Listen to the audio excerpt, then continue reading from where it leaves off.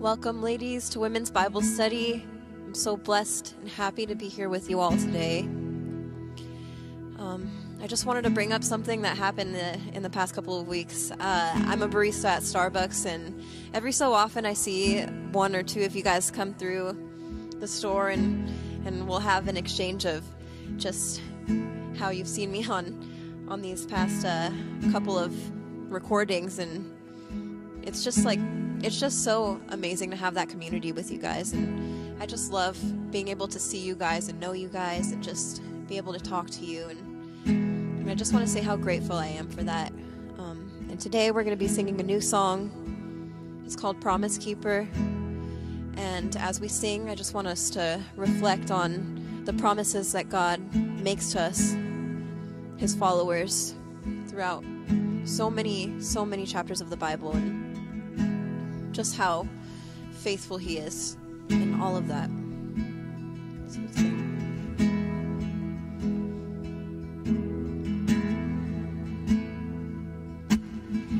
Your vows a covenant unbroken.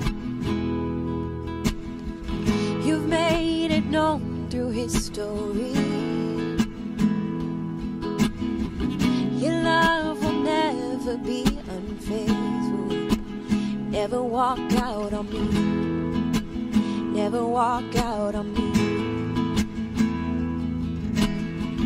I have no reason to doubt you. Who you have been, you'll always be. And though the future's still unfolding, with everything I've seen, how can I not believe you are a promise keeper? Your word will never fail. My heart can trust you, Jesus. I won't be overwhelmed. My eyes are gonna see miracles and victories. You are a promise keeper. Your word will never fail.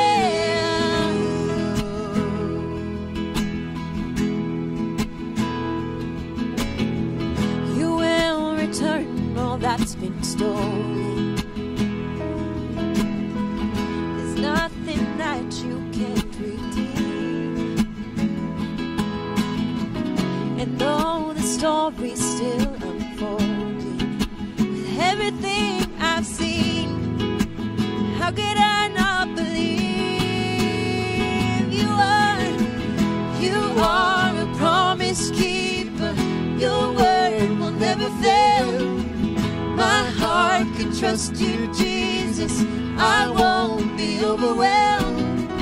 My eyes are gonna see miracles and victories. You are a promise keeper. Your word will never fail.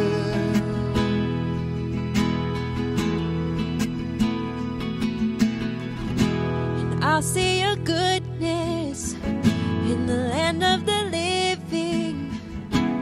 I see your goodness right here, right now. You know the ending before the beginning. I know that you have worked all things out.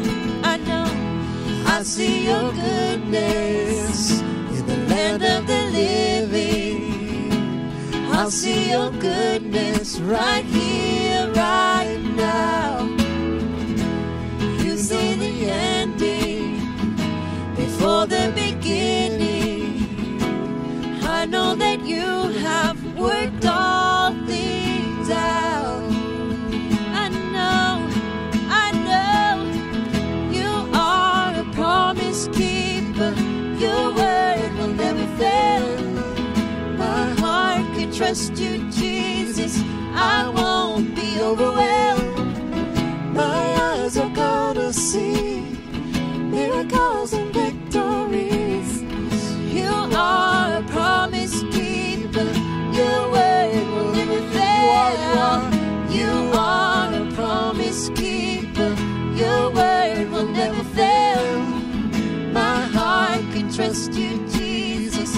I won't be overwhelmed. My eyes are gonna see miracles and victories. You are a promise keeper. Your word will never fail.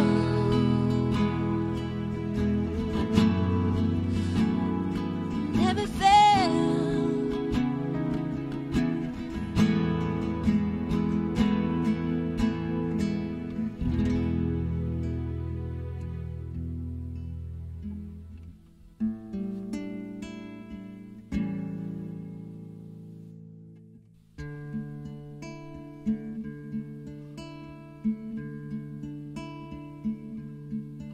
When it feels like the dark lingers longer than the night, when the shadows feel like giants, are you chasing me down?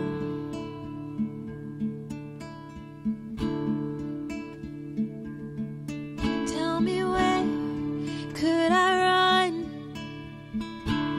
from your light? Where could I hide? Hemmed within your precious thoughts, there's no hiding from your love.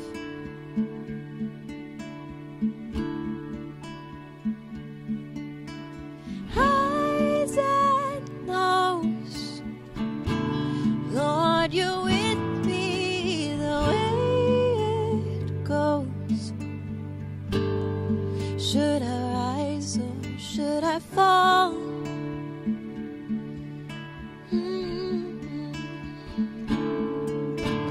Even so, Lord, your mercies and even flow. You're too good to let me go.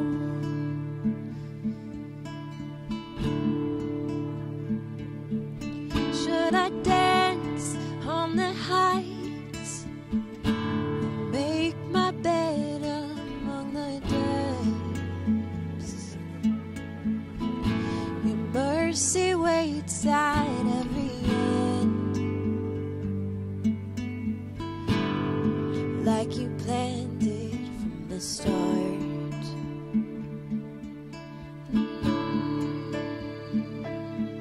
Should the dawn come with wings, or find me far side of the sea,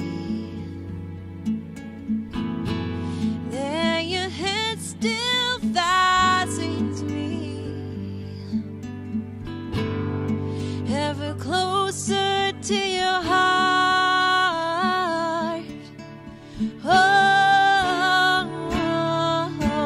Highs and lows, Lord, you're with me the way it goes.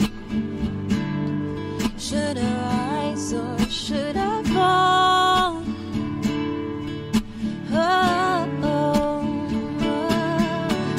Even so,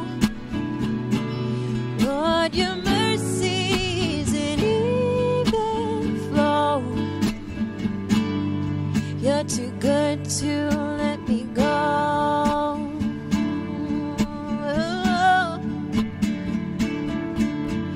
Highs and lows, Lord, you're with me the way it goes.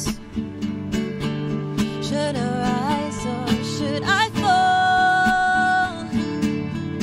Oh, and even so, Lord, your mercies and even flow. You're too good to let me go. You're too good to let me go.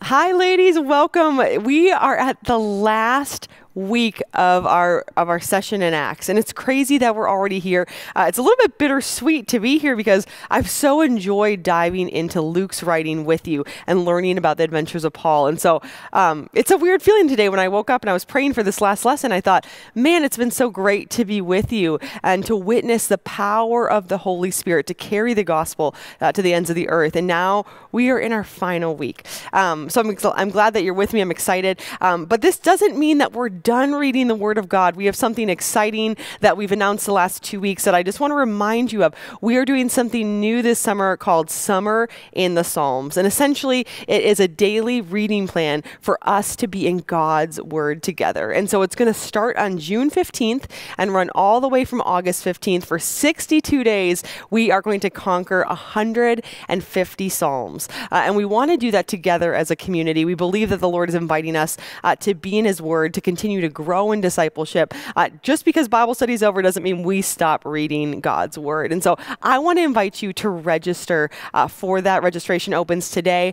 And you're invited by signing up. You are signing up to be part of our reading plan, which will also include an optional weekly devotional written by women in our community. So that's something you can opt in and out of. And also, out of all that, we are going to have optional 6-week Psalms groups. If you want to journey through the Psalms with other women, that's a great opportunity to do that. But we also know it's been a long year. We know a lot of people use summer as a time to rest. And so there's no obligation to that. That's not what Summer in the Psalms is. It's just an additional component that you can sign up either to lead or be part of if that's something you're interested in. But my hope is that no matter what you're doing this summer, no matter where you are, that you would join in reading through the Psalms with us and see what God wants to speak to you this summer.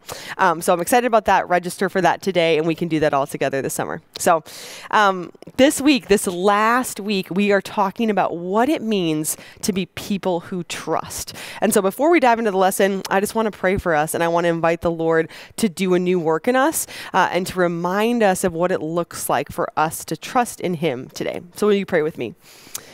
Father, I invite you into this space right now, Father, that you would come and that you would have your way in each of us, Father. We desire to be women who trust you, God, who trust you more than we trust ourselves. And so, Lord, would you speak to us today in the power of your word? Would we see you at work in our lives, working behind the scenes for our good? We thank you for who you are. We thank you for Women's Bible Study. We thank you for our groups, and we thank you for your beautiful word. In Jesus' name we pray. Amen. Amen. All right, guys, we are diving in the last 2 chapters. We've seen Paul all over Asia bringing the word of God to communities that have never heard it. And so these last 2 chapters, we're going to go on an epic sea adventure with Paul, and we're going to see what the Lord has in store for him there. So as always, these are such long chapters. So we're going to get through 2 chapters, but we're not going to read it all. So we're going to kind of chunk it out. And so you can start with me. We're going to start in verse 9 today. So it said, much time had been lost, and sailing had already become dangerous because by now it was the Day of Atonement. So pause there. Paul, remember, is getting sent to Rome, and so he's taken on the ship as a prisoner along with a bunch of other prisoners, and they're making this long journey over to Rome, which is about 125 miles away.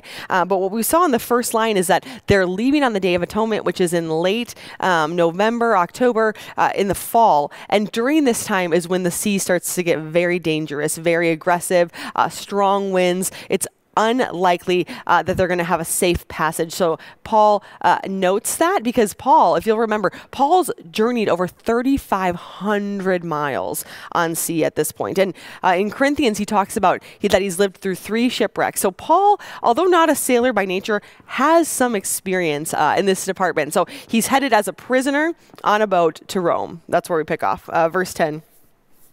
And so Paul warned them, men, I can see that our voyage is going to be disastrous and bring great loss to ship and cargo and to our own lives also. But the centurion, instead of listening to what Paul said, followed the advice of the pilot and of the owner of the ship. Since the harbor was unsuitable to winter in, the majority decided that they should sail on, hoping to reach Phoenix and winter there. This was a harbor in Crete, facing both southwest and northwest. So basically, there's a hired hand of shipmen who are going to deliver these prisoners listeners over, and they all take a vote that they'd like to go to Phoenix. Because why? Phoenix has better restaurants, new theaters, better weather. They'd like to make it there. So they're going to take the risk of venturing out into unsailable waters so that they can winter in a nicer place than where they are. So that's where they're at. Verse 13. When a gentle south wind began to blow, they saw their opportunity, so they weighed anchor and sailed along the shore of Crete. Before very long, a wind of hurricane force, called the northeaster, swept down from the island. The ship was caught by the storm and could not head into the wind, so we gave way to it and were driven along. As we passed to the lee of a small island called Cauda, we were hardly able to make the lifeboat secure, so the men hoisted it aboard. Then they passed ropes under the ship itself to hold it together. Because they were afraid they would run aground on the sandbars of Syrtis, they lowered the sea anchor and let the ship be driven along. We took such a violent battering from the storm that the next day they began to throw the cargo overboard. On the third day, they threw the ship's tackle overboard with their own hands. When neither sun nor stars appeared for many days and the storm continued raging, we finally gave up all hope of being saved. After they had gone a long time without food, Paul stood up before them and said, "Men, you should have taken my advice not to sail from Crete. Then you would have spared yourself this damage and loss. But now I urge you to keep up your courage, because not one of you will be lost. Only the ship will be destroyed. Last night, an angel of God, to whom I belong and whom I serve, stood beside me and said, 'Do not be afraid, Paul. You must stand trial before Caesar, and God has graciously given to you the lives of all those who sail with you. So keep up your courage, men, for I have faith in God that it will happen just as he told me. Nevertheless, we must run aground on some island.'" All right, so they're heading out to deliver the prisoners to Rome, and what comes along but a storm? Friends, this is the story of our lives. As we seek different opportunities, as we're moving about our day, there are always storms that come out of the blue. Usually it started with a gentle breeze and it turned into a storm. And so the first lesson, if you're taking notes today, the first point that we see is that Paul didn't let his circumstances determine his confidence. Paul didn't let his circumstances determine his confidence. So here we see Paul is entering a storm. And you can see from the beginning of the story, Paul knew this was bad news. This was a bad decision. He warned everybody. They didn't listen to him. And so they head out, and sure enough, a nor'easter comes, and they go days in this storm where they have to throw away their tackle. They start throwing off ships. They have to get rid of all their security just in hopes of staying alive.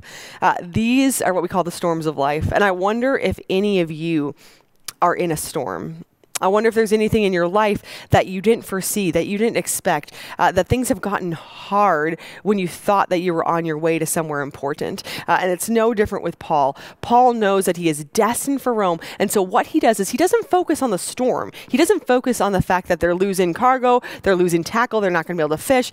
Paul focuses on the word of God. Remember, the Lord spoke to him that he would testify about him in Rome. And so Paul relies not on his external feelings, not in the craziness of the situation.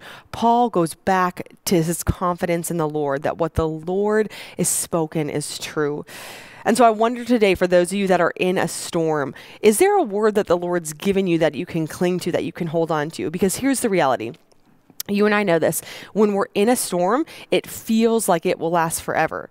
But all of us have been through storms, and we all know they don't last forever. Storms pass. This is just a season. So when you're facing your storm today, I don't know what it is. It might be your marriage. It might be your relationship with your kids. It might be your job. It might be a relationship with a friend. It might be your financial situation. It might be a medical condition. I don't know what your storm is, but I want to encourage you to keep your confidence in the Lord and not on anything that's happened externally, because God uses storms for our good. The storm is like the chaos in the middle, but on the other side, there is something for you. And Paul knows that. Paul has a job to do on the other side of this storm. And so he doesn't focus on the terror and the fear and the waves crashing around him. Paul sticks to the word of God and holds true to that. And I wonder what the Lord's inviting you to hold true to. Where is your confidence today? As you watch the storm swirl around you, where can you put your eyes? I believe that there's 4 ways that God uses storms in the Bible for our good. And the first one, 4 types of storms. The first one is a storm of correction. If you've ever read the Bible, the story of Jonah, God sends Jonah to Nineveh. And what does Jonah do? Jonah doesn't want to go to Nineveh. That's where all his enemies are. So God assigns him. And what does he do? He takes off the other direction. So what does the Lord do? Jonah leaves. He's trying to escape his assignment because he does not want to go tell his enemies about the Lord. God brings a storm, sends a little whale, scoops Jonah up, and delivers him to Nineveh. God will use storms in our life to correct us when we're disobedient. Because when we're disobedient, that means we're walking away from the will of God, away from his purposes, away from his plans. And so if there's a storm in your life right now, I wonder if it's God's way of correcting or changing your course of direction, putting you back in alignment with what he's called you to be obedient with. The second storm we see is storms of perfection. If you'll remember when Jesus fed the 5,000 and the disciples were there, they all got in the boat right afterwards and set sail for the other side of the sea. And what happened that night is that Jesus fell asleep and a storm came and it terrified the disciples. Now, remember, these are the disciples that just watched Jesus feed 5,000 people, but they were afraid of the storm. And so Jesus took it as an opportunity to bring their faith deeper, to perfect their trust in him. And so Jesus stood up, he calmed the storm and said, "Do not be afraid. I'm with you. I am greater than the storm." So maybe there's something right now in your life that the Lord wants to remind you that he's bigger than the storm. Maybe he's sanctifying you. Maybe he's growing you in your ability to trust him.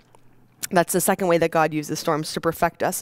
The third way he uses storms is to protect us. If you'll remember the beginning of the Bible, where Noah and his family were the only believers, it said that everyone else was doing evil inside of the Lord. And so the Lord commanded Noah to build an ark, and he did. And then God sent a storm. He sent a storm to remove the evil, to bring his people back into a covenant of trust with him, to reestablish the earth in faith in the Lord. And so God protected Noah by sending the storm. And so I wonder if any of you today, there's a season of your life that you're in a storm and you don't understand it. I wonder if by chance it could be a protection from something that you maybe can see or maybe can't see, but maybe the Lord is protecting you. And the last way that God uses storms is what we see in this passage. God uses this storm to redirect Paul and his ministry. Because you see, Paul knows he has to go to Rome, but the Lord has a side assignment for him. God redirects him to the island of Malta, which we're going to get to later in the text, to do ministry there, to minister to his people. So God redirects his path before he heads to Rome.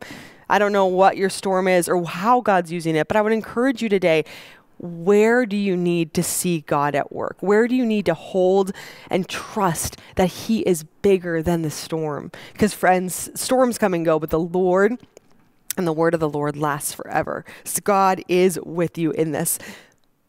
I believe the invitation the Lord gives us is to trust him in spite of our circumstances. In spite of what you're going through, God is bigger and he's able to see you through the storm. And so we see Paul fix his eyes on Jesus, not on the surroundings. That's the first thing we learn from Paul. All right, we're jumping ahead. So anyway, so they're in this storm and they're about to get shipwrecked. And so we're going to jump in starting in verse 33. It says, just before dawn, Paul urged them all to eat. For the last 14 days, he said, you have been in constant suspense and have gone without food. You haven't eaten anything. Now I urge you to take some food. You need it to survive. Not one of you will lose a single hair from his head. After he said this, he took some bread and gave thanks to God in front of them all. Then he broke it and began to eat. They were all encouraged and ate some food themselves. Altogether, there were 276 of us on board. When they had eaten as much as they wanted, they lightened the ship by throwing the grain into the sea. So the second thing we learn from Paul today is that Paul didn't let his position change his purpose. Again, Paul didn't let his position change his purpose. So if you'll remember, Paul is a prisoner on this ship of prisoners. Paul is the lowest of the totem pole. Paul is with men who are sent from other provinces as prisoners to Rome to be put into the bullpen that allows animals to eat humans for entertainment. So all these prisoners that he's talking to, they know they're headed to their death sentence. And Paul is not headed to the same situation. He's headed for trial, but they're all prisoners prisoners on board a ship. But Paul doesn't let that deter him from the purpose that God has for his life. Paul stands up and he pastors them. He encourages them. He reminds them of the hope that they're called to. Now, mind you, they are about to wreck their ship. They're about to lose all the cargo. They're about to have to swim for their lives. And Paul gets up and encourages them.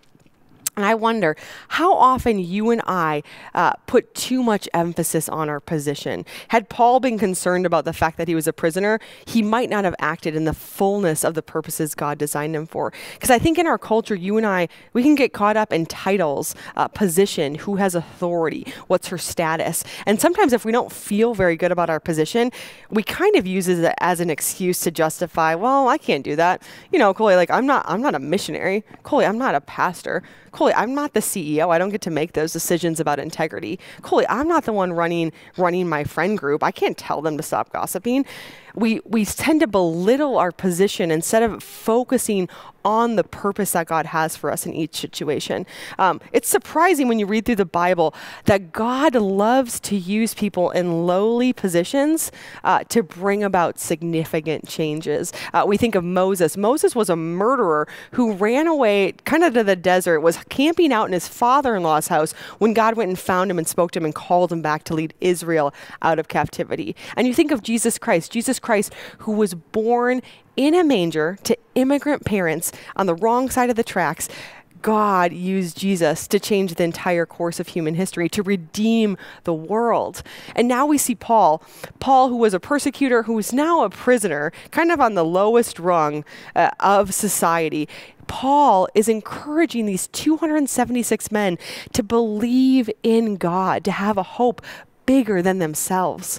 And so I wonder today, if I were to ask you about your position, where has the Lord positioned you? God wants to use you exactly where you are, whether you like it or not, whether you think it's acceptable, it doesn't matter. God wants to use you, and he can use you exactly as you are. So I don't know if you are a barista these days. I don't know if you're a stay-at-home mom. I don't know if you're the CEO of a law firm downtown. I don't know your position relationally. I don't know your position at work. I don't know your position in your friend groups, at the PTA. I don't know that. But what I do know is that God does not want you and I to make excuses for why we can't fulfill the purposes he has for us. I believe he's appointed you to be exactly where you are for this time in this season. And here's the thing about positions. They aren't forever. Just because you're in a position today doesn't mean you'll be there in 3 weeks, but it does mean that you are in this position today and God wants to use you today.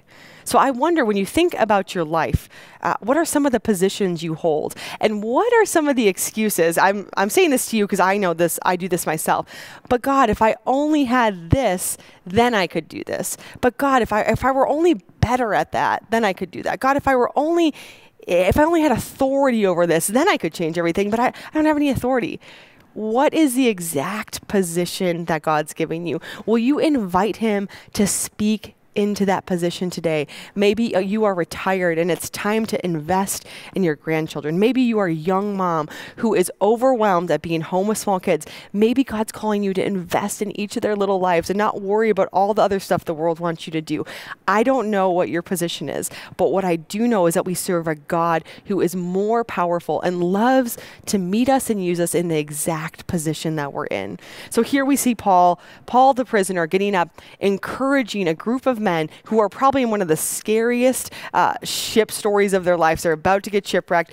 Back in the day, when guards were over prisoners, if a prisoner escaped, the guard would be punished. The guard would be executed because it was their responsibility to keep the prisoners in. So you can imagine these guards on the boat too, thinking, if we lose all these passengers, it's up to us. We're going to get penalized for this.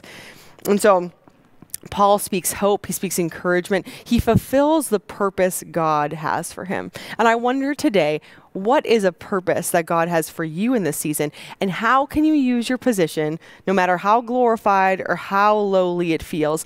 How can you allow God to use your exact position for his glory? That's what we see Paul do in this text. And what happens is the crew becomes shipwrecks. Paul goes back to the word of God and says, remember, God said none of you will be lost. They all make it to shore and they arrive on Malta. And so we want to see the prisoner Paul. I want to see two things of how he uses his position in this. Starting in chapter 28, verse 1, it said, once safely on shore, we found out that the island was called Malta. The islanders showed us unusual kindness. They built a fire and welcomed us all because it was raining and cold. Paul gathered a pile of brushwood, and as he put it on the fire, a viper, driven out by the heat, fastened itself on his hand. When the islanders saw the snake hanging from his hand, they said to each other, this man must be a murderer, for though he escaped from the sea, the goddess Justice has not allowed him to live. But Paul shook the snake off into the fire and suffered no ill effects. The people expected him to swell up or suddenly fall dead, but after waiting a long time and seeing nothing unusual happen to him, they changed their minds and said he was a god. So here we see Paul. Paul, who just survived a shipwreck, is serving the community. He's one of the ones gathering wood. No position kept Paul from doing what the purpose God had for him. He was there to serve. And so Paul's gathering firewood, he puts it in, and a snake, a poisonous snake, comes and latches onto his hands. And the people assume that this is the God's way of punishing him. And what does Paul do? He simply shakes it off and carries on. Paul uses the position that he's in, the circumstances that come into his life, to give glory to God. And this is what I want to encourage you in today, is that God uses everything for your good. I imagine Paul didn't want to get bitten by a venomous snake, and Paul could have reacted strongly, but instead he knew that God had him and that God was going to fulfill his purpose in him. And so he focused on the mission, shook it off, and trusted that God would take care of the rest. Is there anything in your life today that you need to shake off? Maybe a word someone's spoken over you, maybe a mistake you made in the past, maybe attacks of somebody attacking your character, your reputation. Is there something that wants to destroy you, that the enemy means for evil and the Lord wants to use for good, wants you to shake off and remind you, you're okay, I got you? That's the God that we serve. We can trust a God who is bigger than our position and that uses us for his purposes. And then we see last, I don't need to read it all, but you've read I hope you've read this in your weekly reading. But Paul goes in to the place he's staying and he heals the man that's the head of the household. And because of that, word spreads and Paul heals many. Paul, in his position as prisoner, does not forget the power of the Holy Spirit to fulfill the purposes God has for Paul. And he lets the Holy Spirit come, he ministers to people, he heals and makes the name of Jesus known. What is your position and what is your purpose? Will you invite God to do something bigger than you can ask, hope, or imagine? And now the last little section, we're headed into Rome. And so we're going to jump down to chapter 28, verse 15. So they're headed into Rome, and this is where we pick up, verse 15. The brothers and sisters there had heard that we were coming, and they traveled as far as the Forum of Appius and the 3 taverns to meet us. At the sight of these people, Paul thanked God and was encouraged. When we got to Rome, Paul was allowed to live by himself with a soldier to guard him. So pause on this. So back in the day when they did house arrest, they would have soldiers stationed at 6-hour intervals around the clock. So when Paul is in his own house, but he is chained to a different soldier every day, all day, 6 hours a day, 4 different guards a day, Paul is always bound and limited by somebody. So he gets there, he's on house arrest, he's bound to a soldier. Then on verse 17, it says, 3 days later, he called together the local Jewish leaders. When they had assembled, Paul said to them, my brothers, although I have done nothing against our people or against the custom of our ancestors, I was arrested in Jerusalem and handed over to the Romans. They examined me and wanted to release me because I was not guilty of the crime deserving of death. The Jews objected, so I was compelled to make an appeal to Caesar. I certainly did not intend to bring any charge against my own people. For this reason, I have asked to see you and talk with you. It is because of the hope of Israel that I am bound with this chain. They replied, we have not received any letters from Judea concerning you, and none of our people who have come from here have reported or said anything bad about you. But we want to hear what your views are, for we know that people everywhere are talking against this sect. They arranged to meet Paul on a certain day and came in an even larger number to the place where he was staying. He witnessed to them from morning till evening, explaining about the kingdom of God and from the law of Moses and from the prophets. He tried to persuade them about Jesus. So the last point I want to make today is that Paul didn't let his limitations restrict his love. Paul did not allow his limitations to restrict his love. You see, Paul was limited. Paul was chained to a soldier. He could not leave his house, but Paul allowed a love to be the guide of how he ministered. So the first thing he does is he thanks God for the people that came out. And then he goes to his home where he's prison bound. And he invites everyone to come to him. And the first thing he does is he apologizes. He says, I'm sorry. I didn't mean to cause you any harm. Really, my heart is that you would know Jesus. My heart is that we would not stand condemned because of the faith that we have. Remember, Paul loves the Israelites. Paul loves his people, and it grieves him that they don't know Jesus. And so Paul, even though he's stuck in one place, a man who's wandered thousands of miles preaching the good news, now he's bound and stuck and guarded. Paul doesn't use that as an excuse to stop loving other people. I wonder sometimes when you and I are limited, in whatever capacity, if we're limited in time, if we're limited in money, if we're limited in emotional capacity and mental strength and physical ability, how often we let our limits be an excuse for why we don't love people.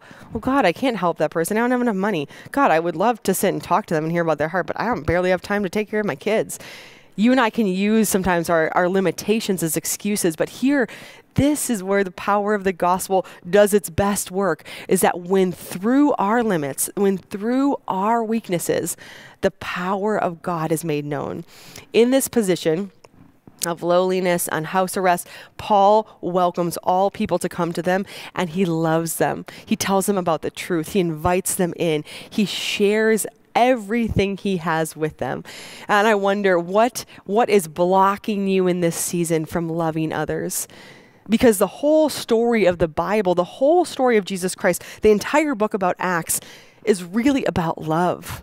It's about the love of God coming through you and I to a people who are lost and far away.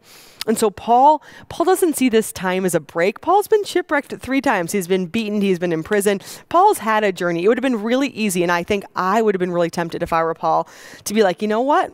This has been quite a journey. I'm going to take these 2 years to kind of recover, to recuperate, to spend this time in prayer and reflection. But no, instead, Paul says, bring everybody in. I want to tell them about Jesus. I want to tell them who my God is. Paul also used this time wisely. He wrote 4 books of the New Testament. Paul was not slacking when he did this. I have somewhere in my notes, I don't want to say them wrong. He wrote Ephesians, Philippians, Colossians, and Philemon. So Paul uses this time for the love of Jesus Christ, the God that Paul has encountered, that he's weathered the storm with. Paul trusts that God's love in him is enough to pour out unto others. And so he writes letters that have gone to the entire ends of the earth. The book of Ephesians is one of my favorite books. Paul writes these letters, and the love of God continues to flow through him.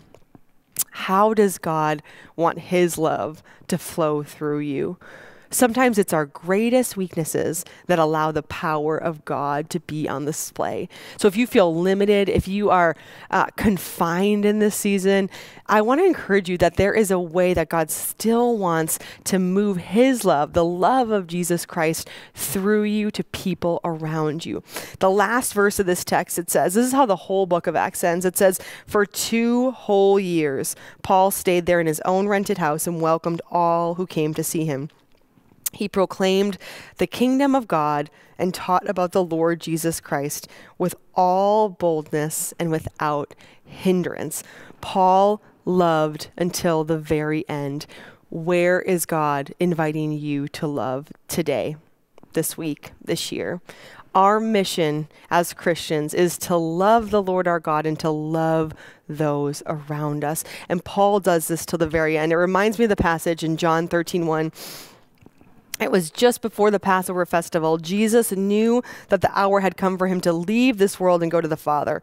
And having loved his own who were in the world, he loved them to the end. Jesus' final act of love was dying on the cross for us. And here we see the book of Acts close with Paul in chains for the gospel, proclaiming the love of Christ to all who will come to him. Have you allowed the love of Christ to filter into all parts of your life so that you can be a vessel that passes it on? We can tend to get caught up in all the things, the shoulds, the coulds, the woulds, there's a list of things that all of us want to accomplish, but the main focus of following Jesus is to love him well by loving others. What I believe God is inviting us into is to trust him that his love is enough.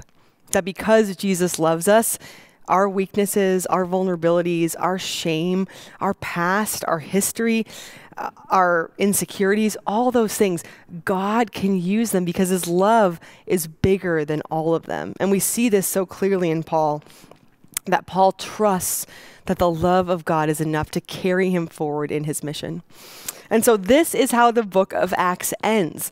You might be thinking, wait, what's the rest of the story? What happened? Well, I believe that Luke wrote the book of Acts with this specific ending to remind us that the story of Acts, the story of the apostles, the story of those who follow Jesus isn't over. The end of the story isn't here yet. You and I are part of the story. God is still living and breathing and moving through the Holy Spirit in our lives.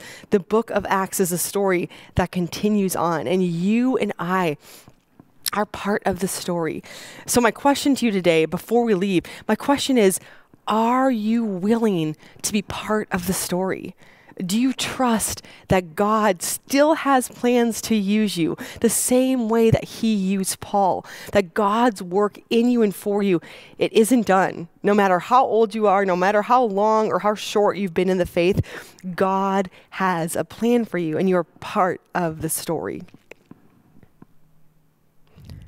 We saw in the story today that Paul didn't let his circumstances determine his confidence, and Paul didn't let his position change his purpose, and Paul didn't let these limitations restrict his love. And so my question for you as we close the end of Acts, the story of the good news going out, is where is the Lord inviting you to trust him to be part of his story? God knows the plans he has for you, plans to see you through the storm, plans to use you to love the people around you. Where is he inviting you today to step into that trust? I used to be a swimming instructor for many years. I worked high school, college. I taught swimming lessons to little kids. And one of the things I remember most vividly about teaching swimming lessons to kids is that in every class, there was always one or two students who were so afraid to let go of the edge of the wall. And so every year, every class, there would come a point where they had to do a swim test, where they had to jump off the wall and paddle 3 strokes to me. And every year, there was always a child who was afraid to do it.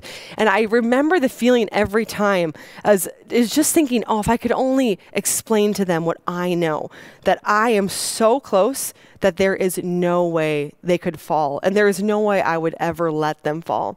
But their little minds, they didn't know that because the distance they had to go seemed way too big for them. But I knew my own swimming ability and I knew how long my arms were and I knew that they were safe. And whenever I taught swimming lessons, I would be reminded of how that looks for my own relationship with God. So often he will invite us into something that seems too big or too scary or too painful. And I think of that feeling I felt of just knowing and just wanting to convince him, like, trust me, you're going to be okay. Trust me, this is how you learn to swim. I believe God's saying that to you and I today. And I don't know specifically in your life what he's asking you to trust him in. But what I do know is that we serve a God who is safe and who is good and who is for us and who will never leave us or forsake us. And so will you get off the wall today? Will you dare to swim? Will you dare to believe in a God who is bigger than our problems, our circumstances, and our insecurities?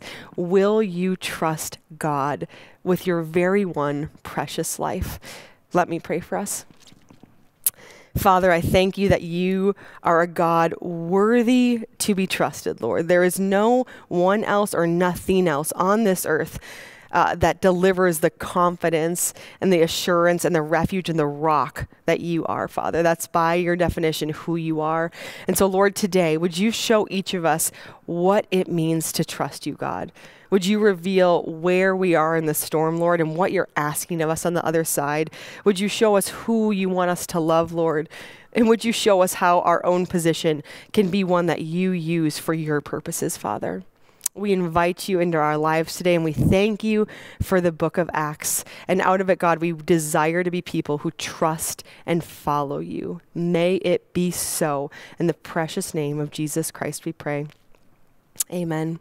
Amen. Friends, it has been such a blessing to journey with you. I'm so thankful for your participation, for leaning into your groups, for doing the work each week. I'm excited to kick off with you again next fall. We will be back. And in the meantime, we have reading somewhere in the Psalms to read with, but prayers for you, just blessings that the Father would meet you wherever you are in this season, and he would continue to minister to you in his word every single day, that the Holy Spirit would be in you and that the gospel would go forth. Blessings on you.